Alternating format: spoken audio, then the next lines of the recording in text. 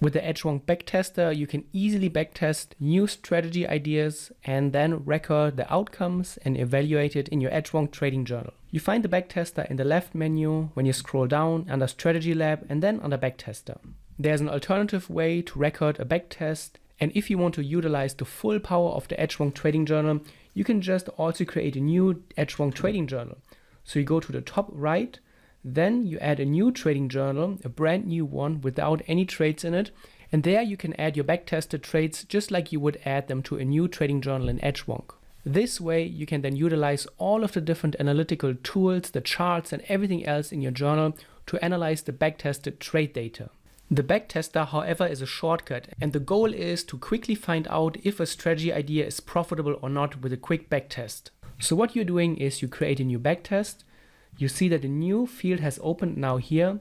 In the information box, we would recommend to write down the strategy specifics and the rules that you're about to test with your backtest.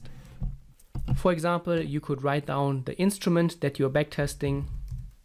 You can write down the time frame that you're backtesting.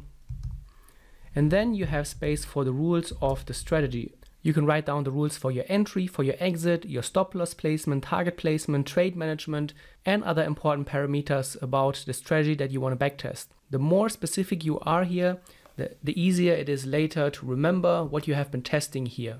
And then when you scroll down, you have a table here. By default, you will see 10 rows and 2 columns. The 2 columns stand for the 2 outcomes that you want to test. This is another great time saver. A lot of traders have a strategy idea, but they are not 100% sure about the specifics. So what you could be doing is have an entry strategy 1 and then an entry strategy 2. Define the differences here and write down the specifics about the different rules, and then you can track them in outcome 1 and outcome 2. You can just add the outcome by clicking into the field. You double click in it. You then write down the hypothetical outcome of your backtested trade. You hit save and then it enters. You keep doing this for every trade. You keep doing this row after row, and then you will see that the line graph on the right updates. After you have finished your backtest, you will then see a performance breakdown. First of all, you see the total amount of trades. You have taken 10 trades in the backtest. You can also add more rows by just clicking on the blue plus icon, and then you will see you get more rows here. And then you can keep backtesting. And then you can also compare other statistics between the 2 outcomes. You can see the first outcome has 6 winners, the second one has 7 winners, we have 4 versus 3 losers, no break-even trades.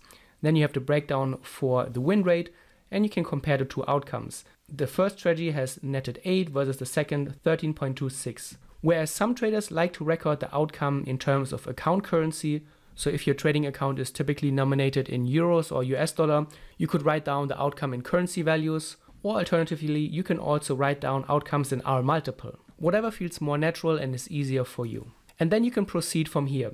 If you're seeing that your backtest is profitable, that's a great first sign. Now you can choose to either keep trading this on a demo account or trade this in a live account. If you would have realized a negative performance with your backtest, you could try to change some parameters of the strategy, then create a new backtest and then keep backtesting. Over time, you will have a very nice archive of backtested strategies that you have taken and analyzed here.